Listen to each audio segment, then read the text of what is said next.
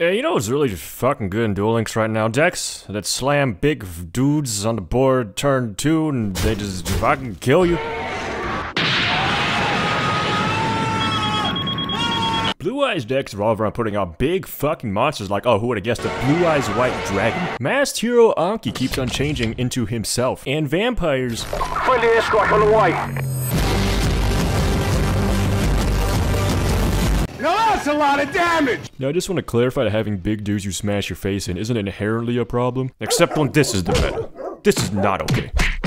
Anyways, Yu-Gi-Oh! As a game is fucking fast, and you put a bunch of big dudes on the board, you only have 4,000 fucking life points. Oh jeez man, that's not a lot of life points.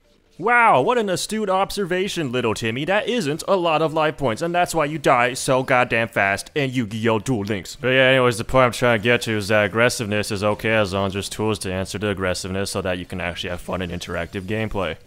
And I'm not talking about putting in more goddamn trap cards. We have enough of those things, and they keep on getting fucking nuked by all these assholes anyway. But yo, check this shit out. These EFOs all like, yo, let's put Effect Veiler in Duel Links. That card? Great card. You're gonna stop a lot of the bullshit that happens on turn 1.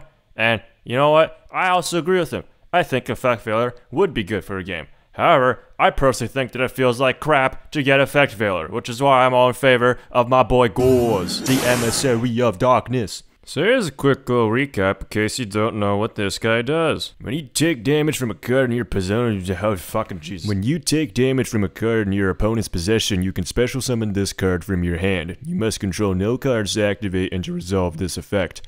If summoned this way, activate the appropriate effect based on the type of damage. Battle damage, special summon 1, Emissary of Darkness token. Fairy type, light, level 7, attack and defense question mark. Its attack and defense are each equal to the amount of battle damage you took. Effect damage. Inflict damage to your opponent equal to the amount of damage you took.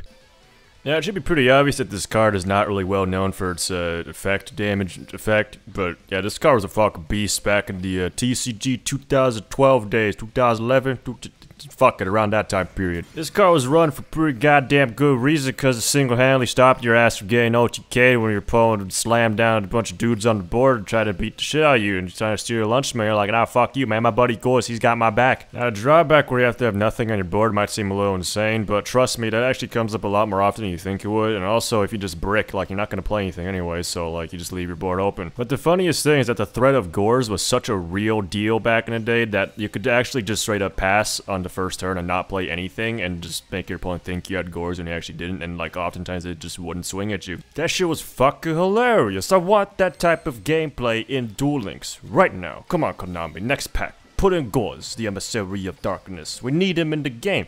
We only got 4,000 life points. That's like fucking only 1,300 points more than Gorz's attack. Like just put him in. Just put him in. I want Gorz. I want it. I want somebody. I just missed the feeling of just being able to slam down Gorz. Be like, wah!